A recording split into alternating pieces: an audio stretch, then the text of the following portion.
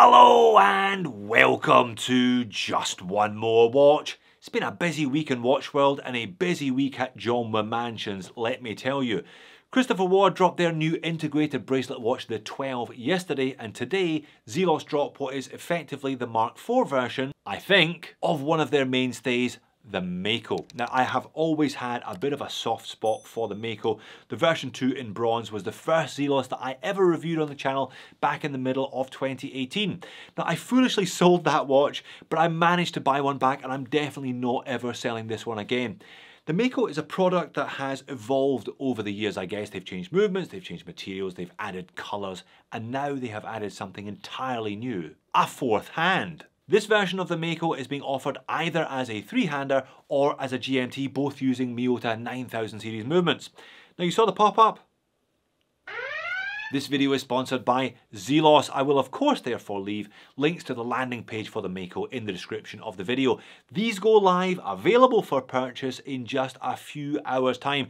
Zelos make great watches and there's always a feeding frenzy around every single model launch. I have no doubt these will sell out in very short order, but I think they got one design element wrong with the GMT. Make sure you stick around until I discuss it. Make sure you leave me a comment letting me know whether you agree with me or not. Let's flip the camera and get on with it. Okay, let's actually begin today with a look at the range and talk about prices. Zelos do this stepped price thing. It's available for one price for a certain time and then the price goes up.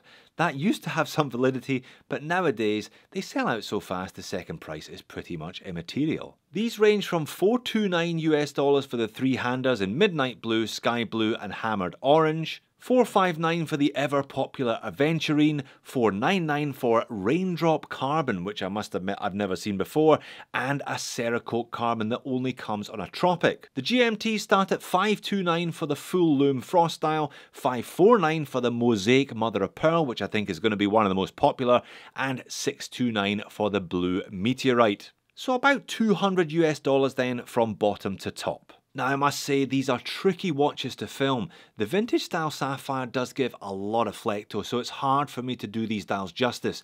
I normally try and film these shots early morning here in Sydney before the sun comes over and melts everything, but these two dials just crave sunlight. Look at the difference. These really come alive in direct sunshine. The Aventurine genuinely looks like a miniature star field on your wrist. I can see why these things are so popular. And that mosaic pattern mother of pearl is like a regular mother of pearl dial multiplied by 24, because I believe there are 24 small panels stuck together to make this. I felt I needed to show you these shots early because the dials definitely have two characters depending on whether or not they are exposed to direct sunlight. Now, there are a couple of differences between the three-hander and the GMT, other than the fourth hand of course, so let's do dimensions. The Mako is, and always has been, 40mm in diameter with a 20mm lug width. The bracelet tapers down to 18 and back up to 20 at the clasp, by the way. Lug to lug is a nice and wearable 46.8. Both watches have male end links though, but they do point down. Both watches also feature 300 meters of water resistance with a screw down crown and boxed double domed sapphire crystal. But the crystal is different on each, leading to a difference in thickness. The three-hander is bang on 14mm thick including the glass, whereas the GMT is a fairly substantial 15.8mm thick. The crystal on that one is almost top hat, and the bezel is much taller than on the three-hander, I'm guessing to accommodate the extra hand. The three-hander, sized up for my 7-inch wrist, weighs in 163 grams, the GMT 10 grams more than that at 173. Both watches of course are made of 316L stainless steel. Case finish is very nice, mostly brushed but with a high polish chamfer to the lugs and high polish undercuts on both sides for extra comfort. The machine bezel on both watches are nice and grippy.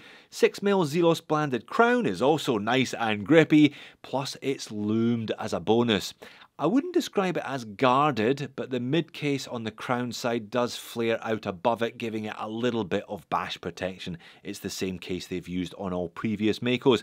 This is the GMT, and you can see what I mean, just how tall it is. That bezel is really tall, and the crystal, a lot of it is the crystal, but the bezel certainly adds a mil on its own. The bracelet is the same on both watches and it's very nice on both watches. Quick release end links, screws holding it all together. It's a 3-link oyster with a very smooth high polished chamfer on the outer edges. One thing that has been upgraded on the Mako over the years is the clasp. Not only does it look great with that Zelos medallion situated centrally on the upper surface, but it's also adjustable. It's a very neat spring-loaded system, much better than Zelos's early efforts at an adjustable clasp. It doesn't grind or graunch like the old one did and offers a centimetre of on-the-fly adjustability. The case back should look pretty familiar if you've seen any previous versions of the Mako. It's a Mako shark etched into a screw-down stainless steel case back. Each watch is individually numbered, by the way. It looks like they're doing somewhere between 200 or 300 of each particular variant. Both the 9015 in the 3-hander and the 9075 in the GMT have 24 jewels.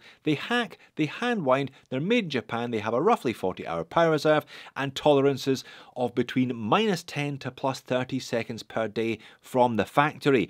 They only wind in one direction though. Sometimes you can hear that, but you saw how thick and chunky these stainless cases are. You can't hear or feel the movements wobbling in these two. Let's have a look at the GMT movement functionality then. I did say this was a true GMT, but what does that actually mean? Well, it means when you unscrew the crown and pull it out to the first position, you adjust the hour hand in 1 hour increments, either backwards or forwards. There's no quick set date function, therefore you will need to roll the hour hand either backwards or forwards to adjust the date either backwards or forwards. When you pull the crown out to the second position, it hacks the movement and then you adjust the 3 main hands. So if you want to set a true GMT, you set the GMT hand and the date first, then you push the crown back into the first position and adjust the hour hand until it shows the current time. They call these true GMTs or travelers because if you're traveling between time zones, you can just jump the hour hand without the need ever to hack the movement, keeping the time on the watch accurate. It's also good for those awkward places like Adelaide with half-hour time gaps. Seiko's NH34, as seen here in the SSK, works quite differently. The crown to the first position either quick sets the date or adjusts the GMT hand backwards or forwards in 1 hour only increments. Pulling the crown out to the second position hacks the movement as you'd expect, but to set one of these, you set the home time first and then you go back and set the GMT hand. They call these callers because they're more useful to people who call other time zones but don't necessarily travel to other time zones. Quick look at the dials before we get these two on wrist. It's the same pattern of indices and the same hands that we've seen on all previous versions of the Mako as well. Applied arrowheads at 12, 3 and 6 pointing to the pinion, date complication with colour match date wheel at the 6. Circular indices applied everywhere else. There's a small chapter ring just beyond those indices. On the 3-hander it has minute markings and 5-minute numerals. On the GMT it has hour markings and even hour numerals. Zelos branding is kept to the minimum, just the signature Z in a circle above the pinion and the water resistance in either GMT or automatic printed beneath the pinion depending on the version. The 3-hander features a brushed lume fill ceramic bezel insert, fully graded. The GMT features a high polished ceramic bezel insert, again like the chapter ring with circles for the odds and Arabics for the evens. Really, it's not the layout that you're supposed to focus on here, it's the dial materials. So let's have another quick look at these two in the sunshine again.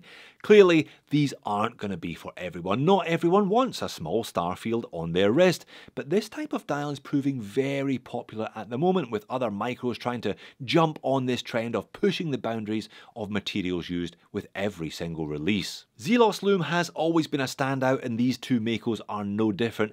Bicoloured lume as well on both watches, though more noticeable in the GMT because of the change of tone used in the bezel insert. You can see the two crowns glowing brightly at the 4 o'clock on each watch as well. When I turn the speed up as we get towards the end of my 20-minute test, which I always say is about 4 to 5 hours of human eye equivalent, both watches are still glowing brightly. Wrist shots then. Obviously the GMT is 10 grams heavier and 2 mils thicker, but it doesn't make a massive difference on wrist, to be honest. When thickness comes from sapphire, it isn't as noticeable as when it comes from the mid case of a watch, for example. It doesn't really look or feel like nearly 16 mil on your wrist, which is just as well because that's actually quite a lot. The bracelets are very comfortable and the on-the-fly micro adjust is great for ensuring that you get a good fit. It's easy enough to swap this one off the bracelet because of the quick release end links. Zelos, not quite as generous as they used to be with inclusions. You used to get tropics or leathers as part of the package, but sadly, not anymore. Pocket shots to finish, not much different really, to be honest. You can't feel the 10 grams extra in the GMT, and the adjustable clasp means that you can easily work around that by taking it in a notch and making it a little bit tighter to offset that extra bulk if you so choose. Alright, moans and niggles. Well, I'm not going to complain about the packaging. They seem to have a new tagline here, innovative watchmaking that dares. They also seem to have a new travel roll, a 3-watch travel roll inclusion. Very nice indeed, the nicest packaging I've seen from Zelos, and probably better on balance than those big bulky wooden boxes that you used to get. But what's the first thing I always complain about in a Zelos review that nobody cares about? It's the 1-year warranty. There we are, I've complained about it, it's over to you not to care about it. If you actually want one of these, it is always a bit of a feeding frenzy to get one on the Zelos website, particularly some of the hot colourways like this Aventurine. If you do get one, the first thing you're going to have to contend with though is Flecto, Flecto and more Flecto. It's a very vintage looking piece of double dome sapphire. I don't think there's any AR undercoating.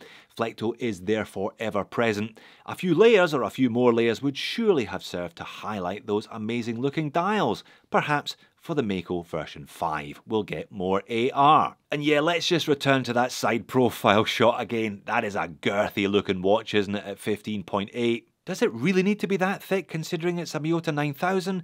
Perhaps they could have dropped this one down to 200 meters of water resistance and made it a little bit slimmer. And then there's the complaint I hinted at in the intro. Have a look at the GMT. You can track one time zone using the main hands, a second time zone using the numerals on the chapter ring, and a third time zone using the numerals on the bezel insert.